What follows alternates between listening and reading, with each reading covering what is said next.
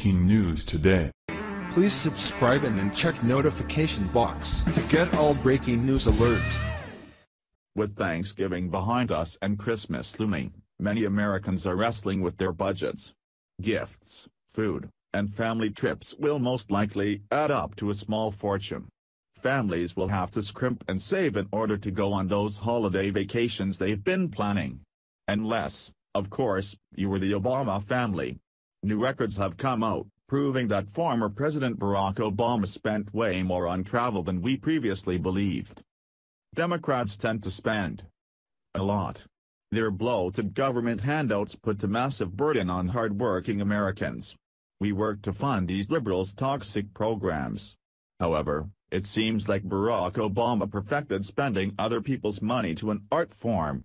Not only did he burn through taxpayers' cash to fund Obamacare, food stamps, and wasteful agencies, he was spending our money personally like a drunk kid on prom night.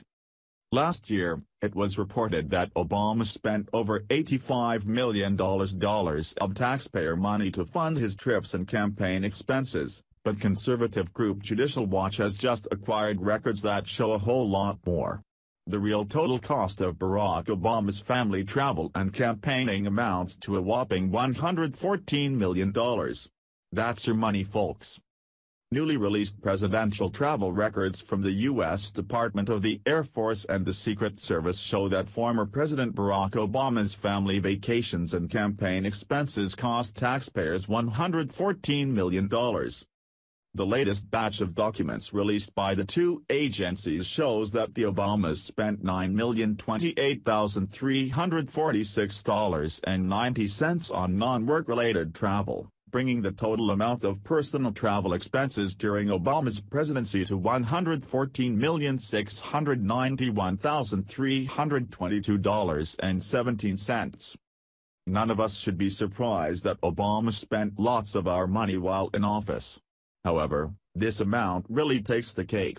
You can expect costs related to work travel. The president goes all around the world to meet with leaders and attends important summits. With him goes staff, personnel, and Secret Service. Security needs to clear every place the president goes to ensure it is safe. That kind of legwork doesn't come cheap. However, knowing this is a burden the Secret Service goes through every time Obama boarded an airplane, you'd think the man would have been a bit more conscientious and perhaps reduce the amount of vacationing and campaigning, for the sake of the taxpayer. Nope. The additional records show Secret Service and Air Force expenses for two Obama family vacations that took place the weekend of February 14, 2014, and two campaign trips Michelle Obama made to North Carolina to campaign for Hillary Clinton in 2016. The two vacations, which included Michelle Obama's annual trip to Aspen, Colorado, with her daughters and former President Obama's annual golfing trip to Palm Springs, cost the Secret Service $272,192.91, records show. Of course, there were Michelle's campaign trips. Those cost the Air Force $40,902.40. The plane she flew in had an operating cost of $5,312 per hour. President Obama also traveled to Chicago numerous times during the last 3 years of his presidency. The cost? A mere $7 million.